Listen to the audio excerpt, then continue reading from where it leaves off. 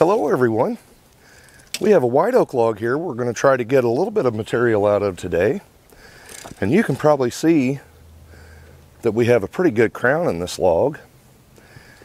We also have an off-centered heart ring in order to center this log up on the bunks. I'm going to show you the way I've been doing it, and then I've got something new I want to try today to speed this process up, not only for logs that may not necessarily be the greatest material you will ever mill, but when we get a log up here that we want to turn into a cant and saw it up, I hope this will make it faster for us. And since we do have an offset center here, we're 8.5 across the log. Get us a nice mark going here so we can know where our center is. And that should be pretty close right there. So you can see we're about, looks like a 3/4 of an inch. Yeah. So we're 3/4 of an inch offset already. And if we would lay this up on the bunks and start trying to mill it, if we're not paying attention to that, we can lose quite a bit of material in a log that's not the greatest size in the world to begin with. So for our experiment today, let's get this thing laid down on the bunks. I will show you how I've been doing it, and then I'll show you the new method that I want to try. And if we do lose a little bit off the log, it's not going to be a terrible loss. So before I get into some really nice material, I would rather experiment on something that may not cost quite as much. And what I've been doing to make our first cut is leveling across the bunks after I have the log pretty well positioned the way I want to go.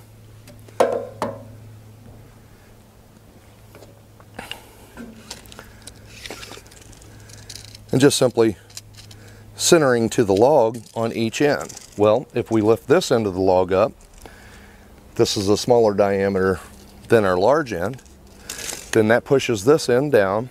So you get into a situation where you're back and forth a couple of times in order to really get the log centered up. And by leveling across like this, I shouldn't have to measure the ends of the log other than one time for our experiment to make sure that it's going to work good. Then after that, when we get to some of the better logs, roll them up here and put a level on it and start milling. I'm going to try to get as much of the crown up as I can.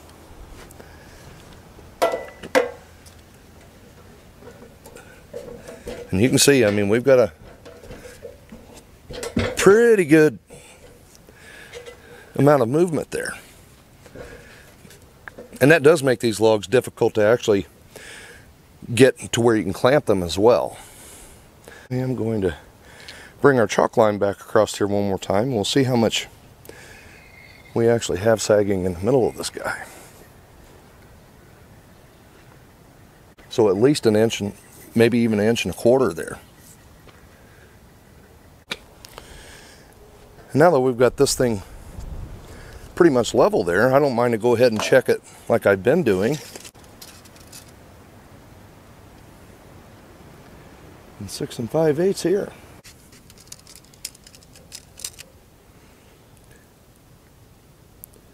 And 6 9/16 here. So we're within 1/16 of an inch. All right, let's make our first cut across through here.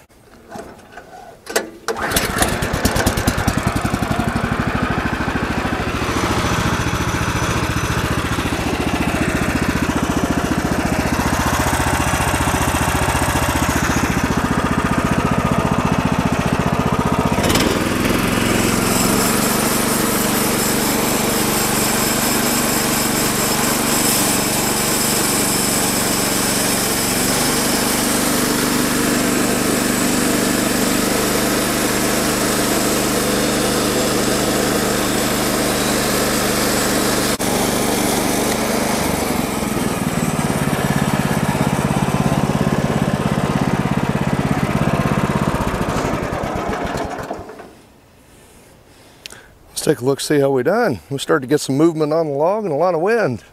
It was pretty fat at this end and really thin in the center. And then by the time we got to the end of the log, we were making our way out of the crown. So that's what we ended up with, our first cut across the top of it. Let's get this stuff out of the way. I bet our chalk line looks a little better this time. Keep it out here on the edge and see how we get across the sky. Oh yeah. Yep. I'd say that's definitely going to be where we need it to be. Let's roll it over and see if it works on the next side.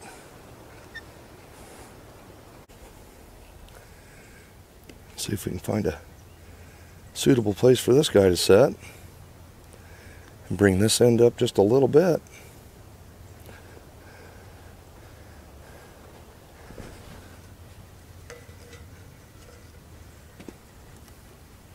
I know I knocked that level off there.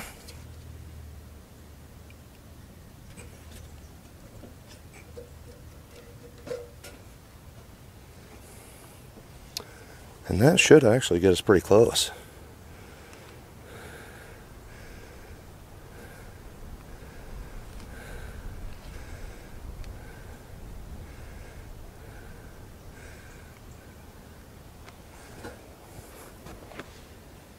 Okay, we're back in the lines.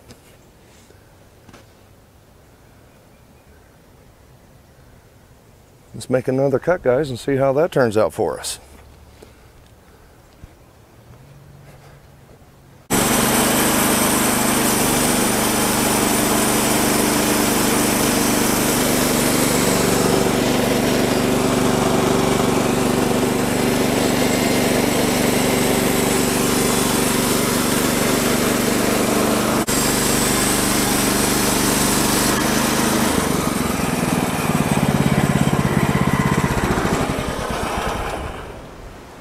Boy, that wind is something else today.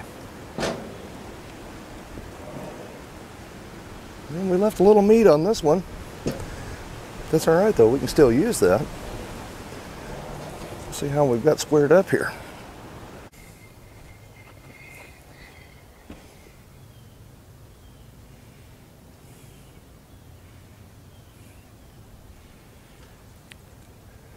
So at least we've dealt with the crown. And now we're square on two sides and level.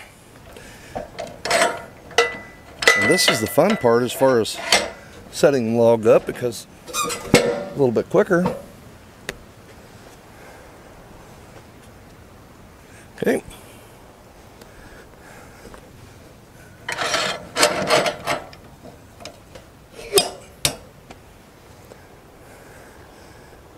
Let's trim it down and see what we end up with.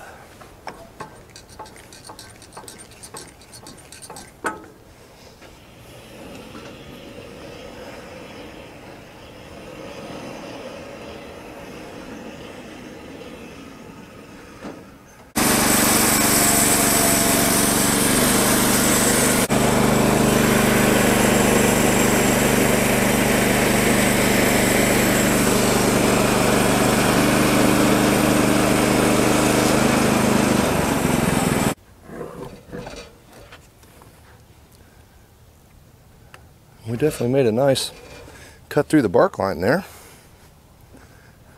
And surprisingly, the log is solid throughout. So that is nice to see.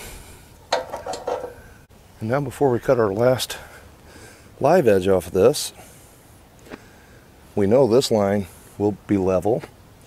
And we are dead in the numbers there, guys. So I will say, I think that will work.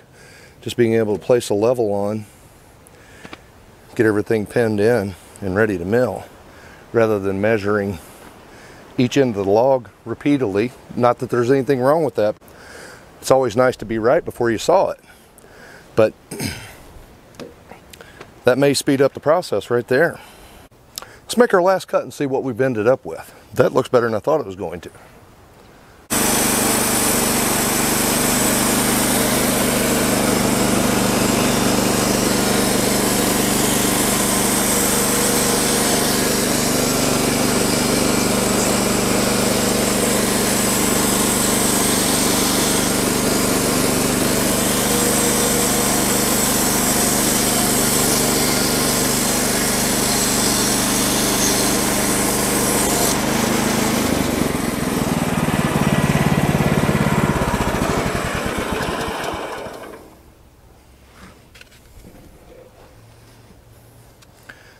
I think we're going to end up with our 5x5.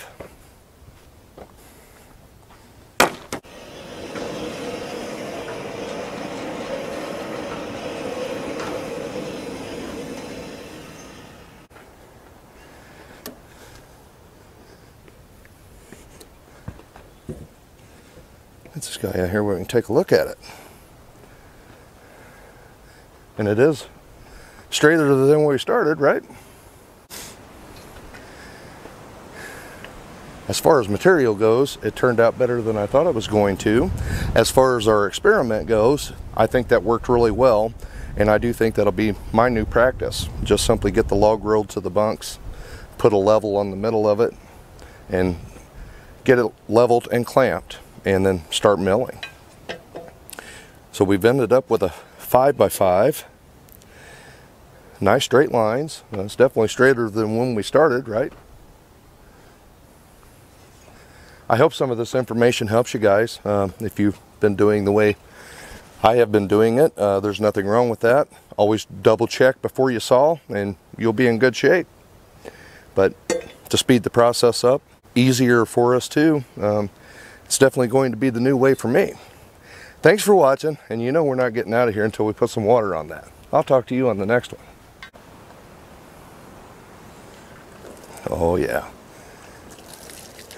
White oak is some nice material too, guys.